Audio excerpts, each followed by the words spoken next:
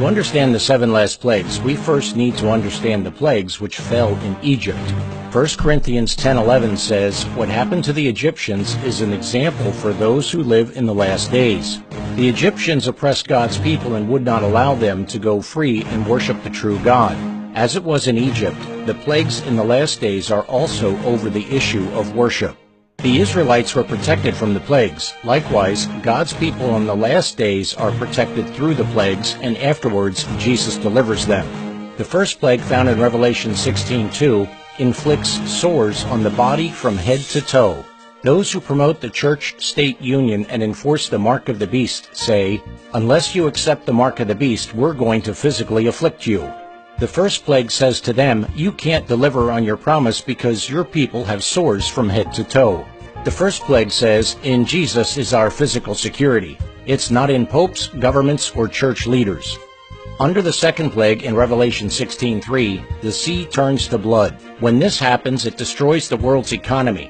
But those who enforce the mark of the beast say, "You better take the mark of the beast or you won't be able to buy or sell."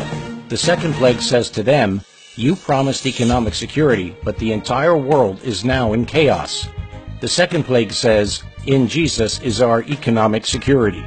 The third plague in Revelation 16:4-7 turns the rivers and life-sustaining drinking water into blood.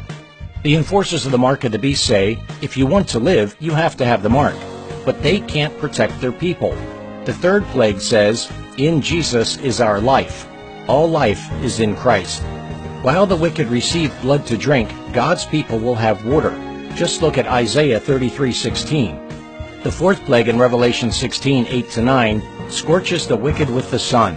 Those who worship on the beast's counterfeit Sunday instead of God's true Saturday Sabbath will be scorched by the sun. Our worship belongs to Jesus, not the Pope. The fourth plague says, "In Jesus is our worship." The fifth plague of Revelation 16:10 brings darkness on the throne of the beast. Light is a symbol of truth, spiritual knowledge, and wisdom from God. But the wicked have looked to the beast for light and truth. So now, God fills the beast's kingdom with darkness. The fifth plague says, "In Jesus is our light and truth." The sixth plague of Revelation 16:12-16 dries up the river Euphrates, preparing the way for the kings of the east, which leads to the battle of Armageddon. In the Old Testament, the river Euphrates was Babylon's support system. It ran through the middle of the city. Babylon represents spiritual confusion. In Revelation, we have spiritual Babylon, which represents a church-state union of confusion.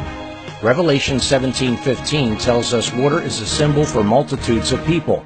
Now, after all these plagues have fallen on the multitudes that follow the beast, they begin to say, "Wait a minute.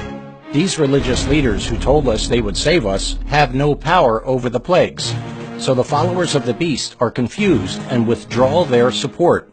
This is the drying up of the river Euphrates.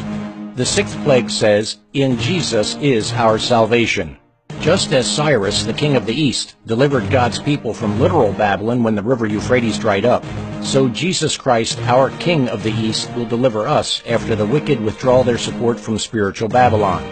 Jesus says in Revelation 16:15, "Behold, I come as a thief. Blessed is he who watches and keeps his garments, lest he walk naked and they see his shame." This proves that God's people will be on earth during the plagues. It makes no sense for the Bible to say Jesus comes as a thief to deliver his people after the sixth plague, if he already came as a thief before the plagues began. In addition, Psalms 91:5-10 says, "With your eyes shall you look and see the reward of the wicked." In order to see the reward of the wicked, the righteous need to be here while the plagues are being poured out. During these plagues, God protects his people. The seventh plague in Revelation 16:17-21 climaxes with the return of Jesus and the Battle of Armageddon, which means mountain of slaughter.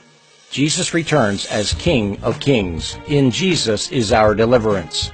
Revelation 16:17-18 says, "Then the seventh angel poured out his bowl into the air, and a loud voice came out of the temple of heaven from the throne, saying, 'It is done.'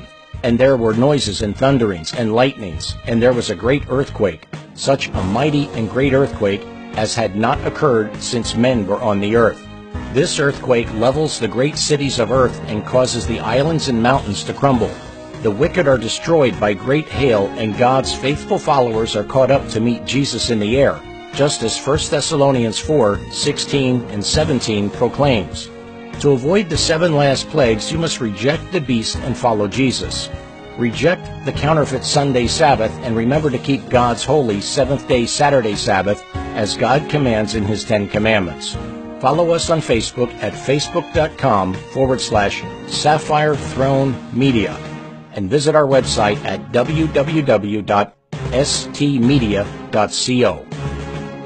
To learn more, email stmedia.co@gmail.com with your name and address for the free book, The Great Controversy Between Christ and Satan, available within the continental United States while supplies last.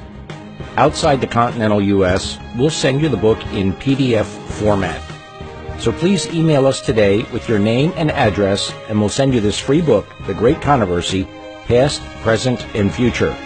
That address again is stmedia.co@gmail.com. May God bless you as you seek to learn and follow His will for your life as found in the Holy Bible. One final note, please do not request this book if you already have a copy in your home. Thank you, and God bless you.